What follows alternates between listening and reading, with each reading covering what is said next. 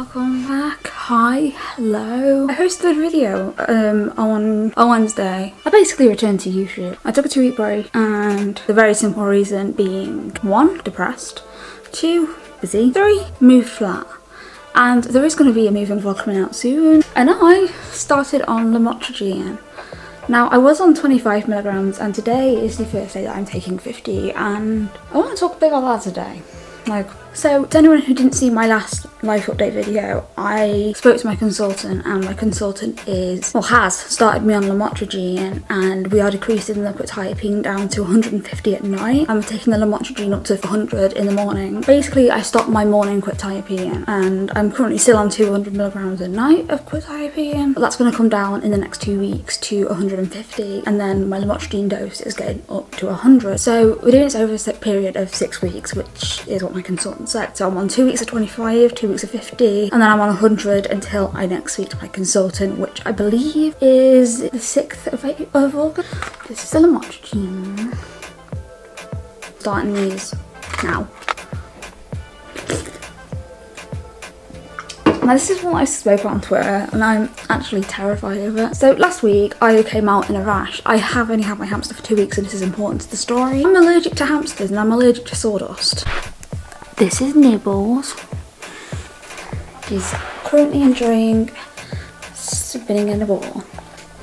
Nibbles. Nibble, nibble.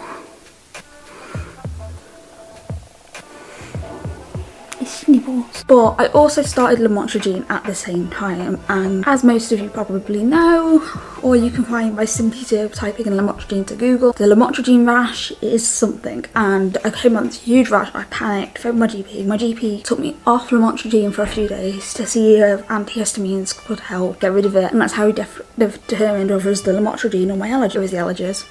So I got started back on Lamotrigine, and things have been okay. I did say I'm scared about increasing the dose, because when the dose gets increased, that's when the rash shows, and I am already overly paranoid anyway, let alone when I'm looking out for something. I just constantly keep looking, and I'm like, God, oh my God, oh my God. Like, I've literally stopped panicking over it, and I'm looking at the big picture with it. As most of you know, when you start any psychiatric medication, it takes 6 to 8 weeks for it to actually start to do anything. So I'm not actually expecting any changes as of yet. I'm expecting that around week 7, week 8. I can tell now that it hasn't done anything yet.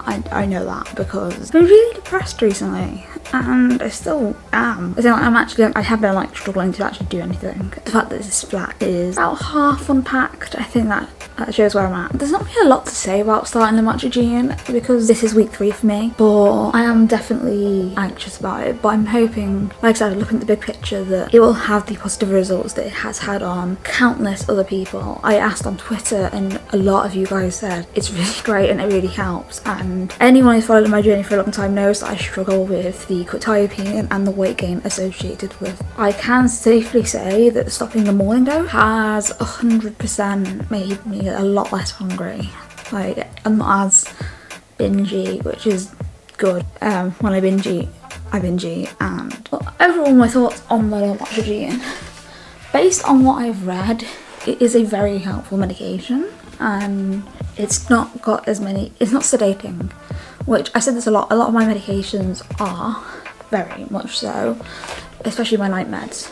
I do have insomnia, and I literally cannot sleep. I could stay awake for a few days and then I'd really crash.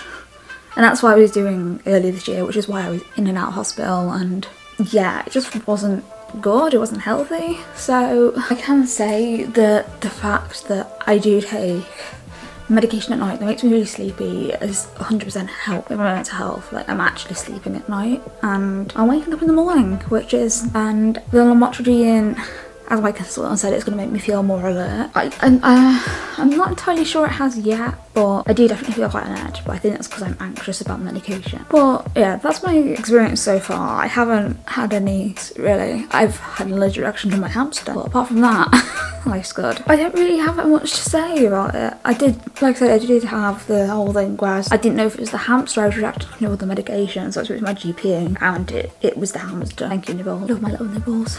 Nibble, nibble. He likes the fluffy carpet too. He just floofs on it. And then you put him on it and walk, and then out. He likes the fluffy carpet. Pretty menacing that wheel though. Just squeaky, squeaky, squeaky, squeaky. But yeah, that's my experience so far. I will be doing another one of these when I am up on 100 milligrams to talk about that. That will be in a few weeks time. The next few days are going to be videos that I did plan on making when I got my 2-week break, but I never actually made. They are all mental health based because that's what I do. And there is going to be a moving vlog at some point when I have the time to sit and go through my phone, all my SD cards, my computer, everything. Like, I've got so much footage, it's ridiculous. If you're new, subscribe, and if you have any questions or video requests or anything you want to know, or even just say hi, comment down below, make sure you leave a thumbs up, and I will see you guys tomorrow. Turn on the notification bell, ding dong, and be told whenever I upload a video. And also, if you want to support the channel a little bit more, head over to Patreon and make a pledge. Thank you to the people who are going to be on screen after this, and I will see you guys soon with another video. Bye.